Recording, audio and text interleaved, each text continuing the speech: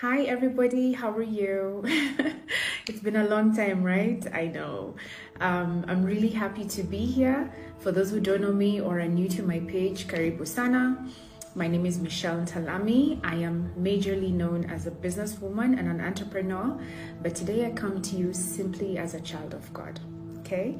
So, this video is to share a bit more about my testimony, and the reason that I'm doing it is first and foremost, it is an act of obedience to God Himself. God would like me to share my story, share my testimony, so that it can touch many, many lives and somebody somewhere, many people, as per one of the visions He gave me, which I will go into, are going to be impacted by my testimony. So first and foremost, this is an act of obedience to God Himself. The second reason that I'm sharing this video is that this is just the truth. There is not one time. It always felt ritualistic. It always felt like, what am I even doing? Why am I even telling my sin to someone else? And I would always feel guilty about it. I would always wonder, like, why don't I feel anything?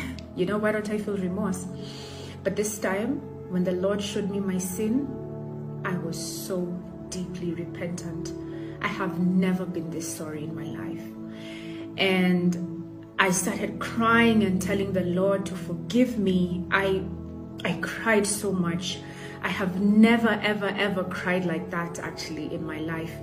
I told the Lord, please forgive me. I am so sorry for everything I have done. And I just felt so bad for breaking His heart. And one thing about the Lord is His presence is the most powerful love you have in an instant.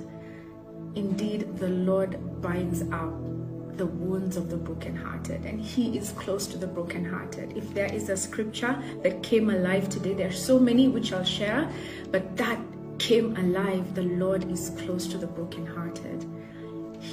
He rescues those who are crushed in spirit.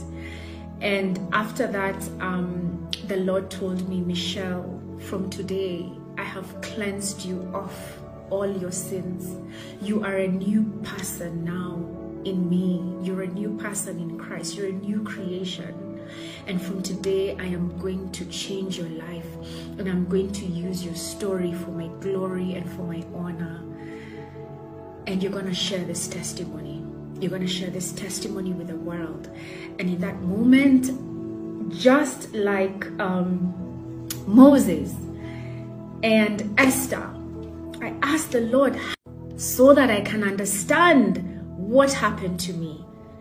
That experience of Him pouring out His love, His light, and His Spirit in me, and changing me, and giving me this boldness, this clarity, this peace, and this hunger and thirst and love for Him, making me new. All that was explained to me in the book of Acts. It came alive to me in that moment, guys. And then from there, He led me to the Gospels, and I got to know Jesus on a very deeper level, not like the way I had known Him when I was in the Catholic faith, but on a very, on a personal level. The Gospels came alive to me, and the Lord made sure that I knew and I understood what I was reading through the Spirit that lives in me. I am so grateful.